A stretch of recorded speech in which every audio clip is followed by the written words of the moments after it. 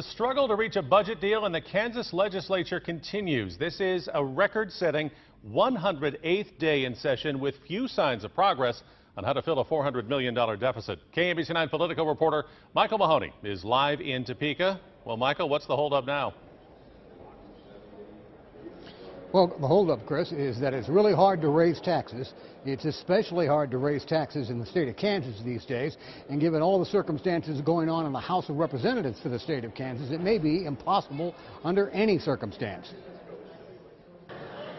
At this time, there is much uncertainty.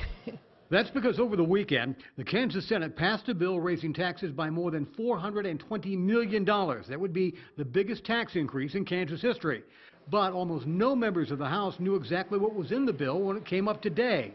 The bill that came from the Senate was like meat on a table.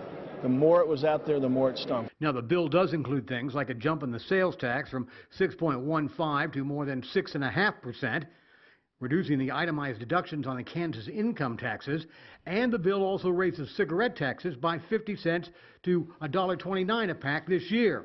But there's also concern that there's a lot more buried in this big bill, so some want time. And that's the opportunity for us to look at a bill that's projected to be 600 pages in length. Many of these components are new. We've not heard them. We need to have our members understand what they do. And that's exactly what's happening right now. The Republicans and the Democrats here in the Kansas legislature are meeting separately in their caucuses to figure out what their strategy is going to be. They reconvene at 6 o'clock. They may try to work this tax bill tonight. They may just sort of feel where people are and then give it a shot again tomorrow. Not a lot of progress today.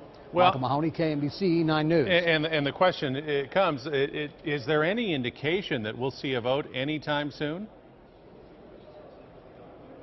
I don't think it's going to be tonight, Chris. The head tax writer here in the House is an Overland Park Representative Marvin Klebb. He says that they might take a vote tonight, but it's much more likely that they sort of get the feel of the ground, see where people are after the weekend, and maybe go and massage a bill, take a vote tomorrow. It's probably tomorrow.